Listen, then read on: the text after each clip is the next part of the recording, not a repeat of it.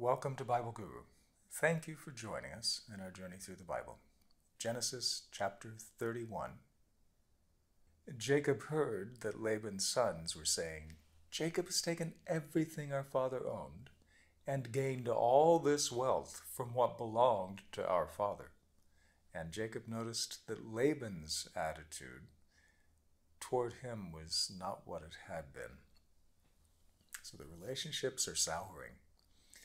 Things are not going perfectly. Then the Lord said to Jacob, "Go back to the land of your fathers and to your relatives, and I will be with you." Is it possible that because of the tensions, the strife between Jacob and his family, that he actually took the time to pray? We don't really know, but God spoke to him.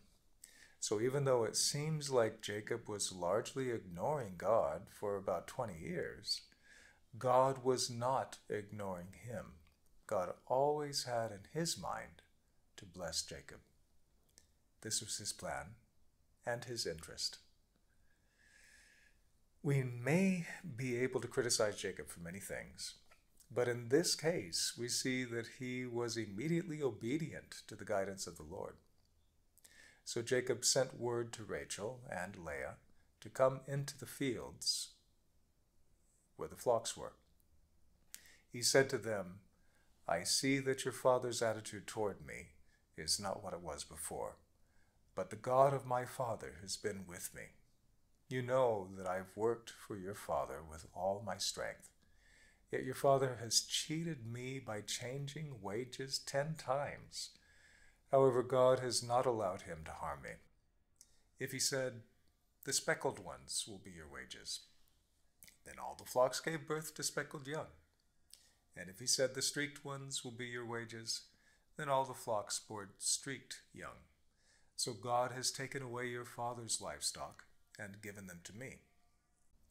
Over the course of time, Jacob realized that it wasn't his manipulations or incantations or use of striped bark that brought him any blessing. It was only God's work that blessed him and prospered him. In breeding season, I once had a dream in which I looked up and saw that male goats mating with the flock were streaked, speckled, and spotted. The angel of God said to me in the dream, "Jacob," I answered, "Here am I." And he said, "Look up and see all the male goats mating with the flock are streaked, speckled, or spotted. For I have seen all that Laban has been doing to you. I am the God of Bethel, where you anointed a pillar, and where you made a vow to me. Now leave this land at once and go back to your native land." This seems to be a separate appearance from the one described at the beginning of this chapter. God continued to speak to Jacob. In fact, it was in the time that he faced the greatest challenges and opposition that he was open to hearing God's voice. It sounds a lot like all of us, I think. Then Rachel and Leah replied, "Do we still have any share in the inheritance with our father's estate? Does he not regard us as foreigners? Not only has he sold us, but he has used up what was paid for us. Surely all the wealth that God took away from our father belongs to us and our children. So do whatever God has told you." It's interesting. It looks like Laban's daughters resented him for the way he used them and their marriage to increase his wealth. They also perceived Laban as squandering the abundance and blessings he had received. They also acknowledge God's work in all of this. But we'll see later that Rachel had not moved her heart towards the Lord, while Leah seems to have come to a knowledge and a faith in him. Both grow in their walk with him over time. Then Jacob put his children and his wives on camels and drove all his livestock ahead of him, along with all the goods he had accumulated in Padanaram, to go to his father Isaac in the land of Canaan. I'm sure you'd notice that His mother's name isn't mentioned. She had already passed. When Laban had gone to shear his sheep, Rachel had stolen her father's household gods. Moreover, Jacob deceived Laban, the Aramean, by not telling him he was running away. So he fled with all he had, and crossed the Euphrates River, and headed for the hill country of Gilead. There is a good way and many bad ways to do what God tells you. Maybe Jacob was afraid that Laban would argue with him and change his mind like he had the previous time. We know from what Jacob says in a few verses that he was afraid Laban would use force to keep Jacob's wives in Padanaram. We really don't know anything about that or beyond that, but Jacob left without telling Laban that his daughters and his grandchildren were moving. This is obviously not ideal. The relationship between the father and the children had been broken down. On the third day, Laban was told that Jacob had fled. Taking his relatives with him, he pursued Jacob for 7 days and caught up with him in the hill country of Gilead. Then God came to Laban the Aramean in a dream at night and said to him, "Be careful not to say anything to Jacob, either good or bad." Anytime we see "on the third day" in the Bible, we need to pay attention because of its connection to the resurrection of Jesus. But I don't see any prophetic pronouncement here. Maybe I'm missing something that's there. But remember that Laban had placed 3 days' journey between himself and Jacob, and he wanted to be sure that his possessions, especially his spotted and speckled cattle, didn't get mixed up with Jacob's. It would have taken that long, the 3 days, for the message to get from Jacob's camp and anyone who was watching it on Laban's behalf to Laban to give him the message. The fact that he caught up with Jacob's entourage in only 7 days is really quite impressive. They had already been traveling for 3 days, so they had to keep about double the pace in order to do that. God is fulfilling his promises to Jacob once again, but Jacob doesn't even know it yet. I wonder how often the Lord works on our behalf, and we don't even know it. Maybe most of the time. Jacob had pitched his tent in the hill country of Gilead when Laban overtook him, and Laban and his relatives camped there too. Then Laban said to Jacob, "What have you done? You've deceived me. You've carried off my daughters like captives in war. Why did you run off secretly and deceive me? Why didn't you tell me so I could send you away with joy and singing and music and timbrels and harps? You didn't even let me kiss my grandchildren and my daughters goodbye. You've done a foolish thing." There's no question that Laban is right in what he says here. Whether or not it's true is a different story. It seems unlikely to me that he would have thrown a good, grand going-away party for Jacob and his entourage. "I have the power to harm you, but last night the God of your father said to me, 'Be careful not to say anything to Jacob, either good or bad.' Now you have gone off because you longed to return to your father's household. But why did you steal my gods?" Sorry, I read that and I think, okay, why is it that anybody would worship a god that could be stolen? To me, there's such irony in that. But we also see here Laban's intent. He said, "I have the power to harm you." Why would he have pursued Jacob with those kinds of resources to harm unless he had planned to use them? Were it not for God's intervention, this would have been a very different story. It looks like Laban really intended to do harm to Jacob. Jacob answered Laban, "I was afraid, because I thought that you would take your daughters away from me by force. But if you find anyone who has your gods, that person shall not live. In the presence of our relatives, see for yourselves whether or not there's anything of yours here with me, and if so, take it." Now Jacob did not know that Rachel had stolen the gods. Everything about this is wrong.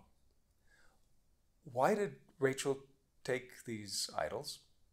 It seems clear that Jacob had not passed his faith on to his family.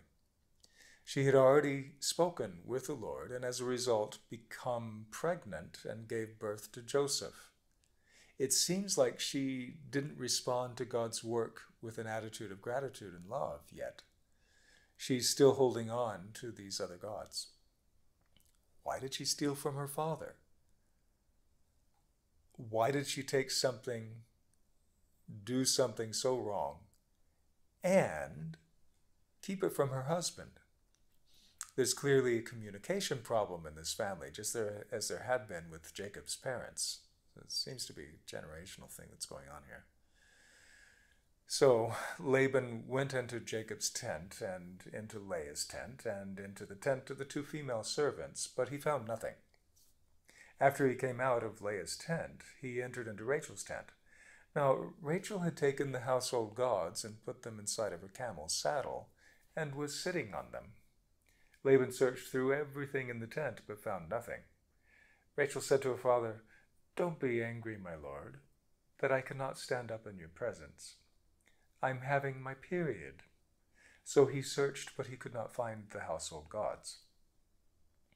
Now Rachel adds more lying to her list of wrongs. The excuse that she makes is horrible. One deceit or sin leads to another. Her theft leads to more lies. Then Jacob was angry and took Laban to task. "What is my crime?" he asked Laban. "How have I wronged you in all that you have hunted me down? Now that you have searched through all my goods, what have you found that belongs to your household? Put it here in front of your relatives and mine, and let them judge between the two of us. I have been with you for 20 years now.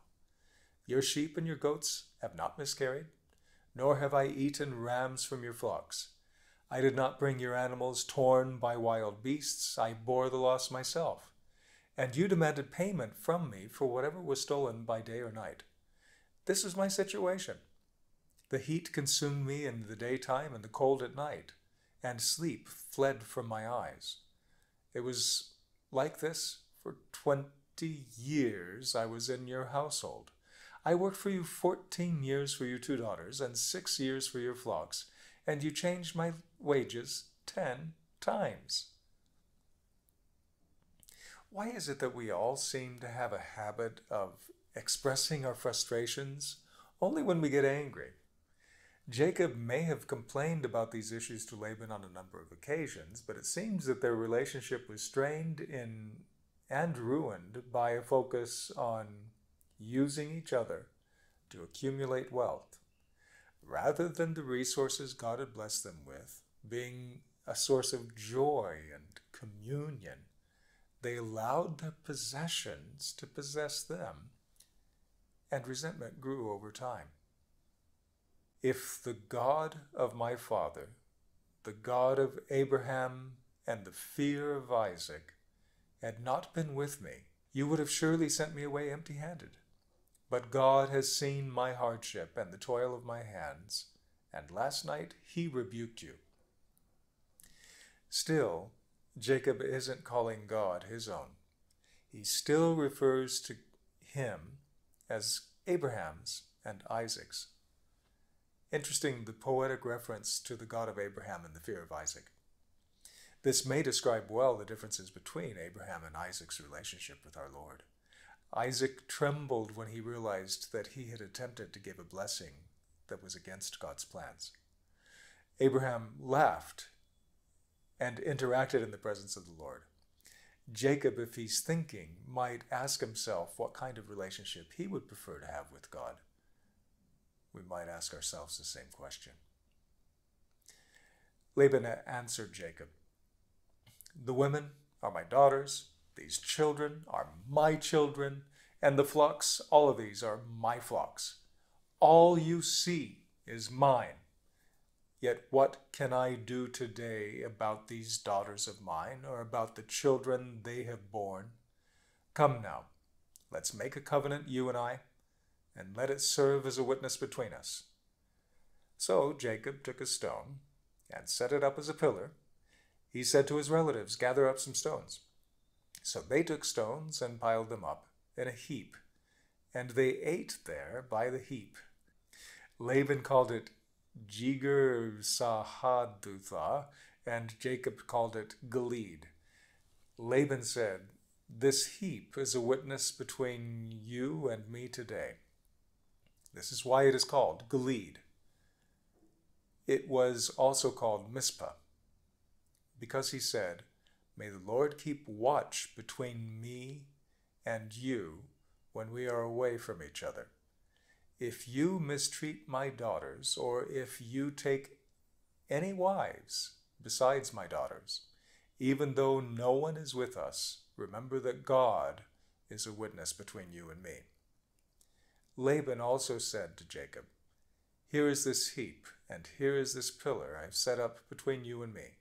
This heap is a witness, and the pillar is a witness that I will not go past this heap to your side to harm you, and that you will not go past this heap and pillar on my side to harm me.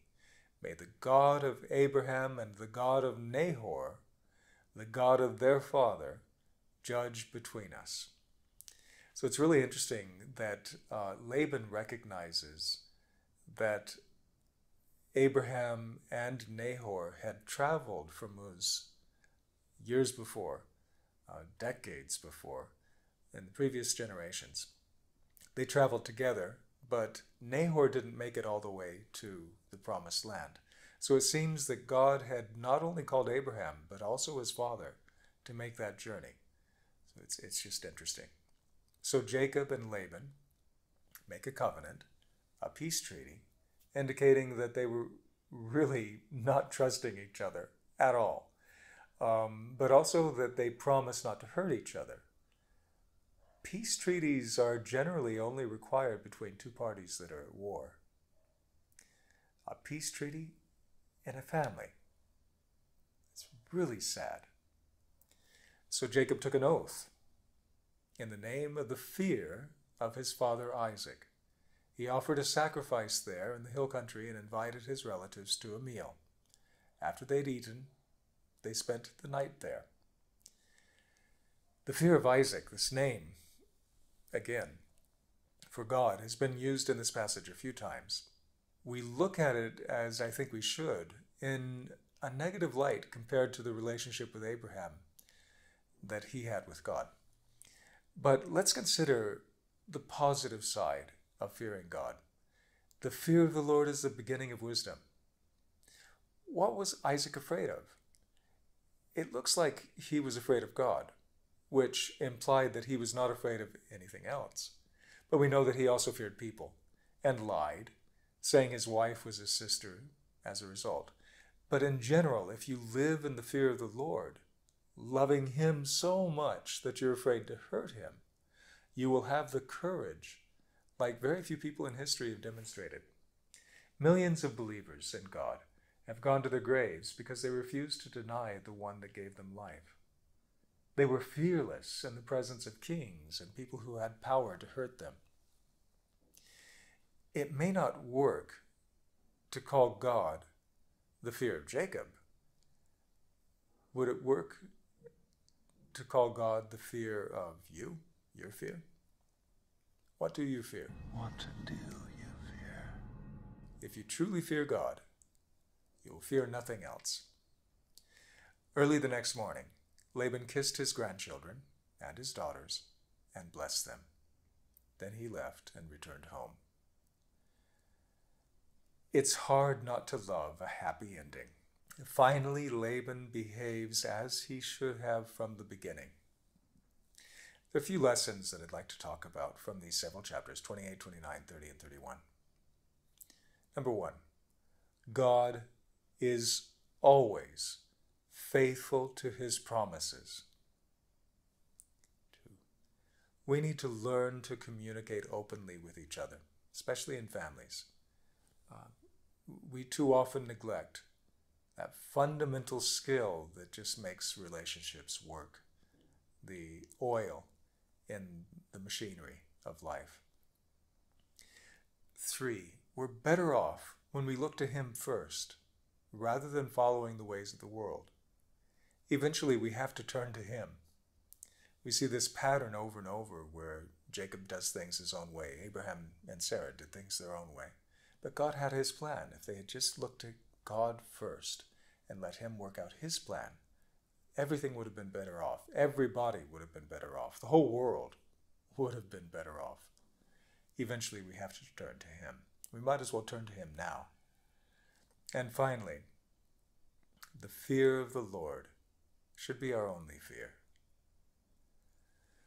I think, certainly speaking for myself, I have been afraid of people. I've been in situations where I was afraid. But when I'm really walking with the Lord, close to Him, abiding in Him, consistently just turning to Him moment to moment, as Paul said, pray continually. So when you're not fully engaged in something, you're praying. And even when you're doing things that require a tremendous amount of concentration, like even while I'm making this recording, I'm inside, turning my heart to the Lord, asking for His direction. When I'm singing, which takes a tremendous amount of concentration, I turn my heart towards the Lord and commune with Him while creating music. So it's actually possible, Paul said, pray continually, which implies that you're not in a constant state of prayer. I find it difficult to pray when I'm asleep. I find myself sometimes, I used to bow, and I have this, even now I have a little cushion next to the bed, so I can just kind of roll out of bed and have my knees on the floor. Or before going to bed, I can be in that kneeling position. But I don't know how many times I've been kneeling down to pray and I've fallen asleep. We need to be in constant communion with God. And, if I'm kneeling down and I fall asleep, I'm no longer praying. As close as you can get to be in a constant state of prayer, that should be your state. To be constantly turning everything to the Lord. Lord, what would you have me say here? Lord, thank you. Constantly expressing your appreciation. So much beauty around us. It's a beautiful day. That's when you recognize, you look up at the sky and see how beautiful it is today. You thank the Lord for the beauty of this universe that He's created, and for the gift that we have of being able to enjoy it and to appreciate it for the brief time that we have on this planet. This kind of communion with God transforms every relationship and makes it so that you're much less likely to live or function based on fear with other people, because to live is Christ, to die is gain. What can a person do to me? Temporary suffering is just that. It's just temporary. And you may find that, even if you're thrown in prison or you're suffering, you're on a hospital bed. I've been on a hospital bed when it's a great time to spend time in prayer because there's nothing else to do with your time. It's that communion with God that removes the sting of so many things in our lives. And this is what I think the book of Genesis, all of these stories tell us.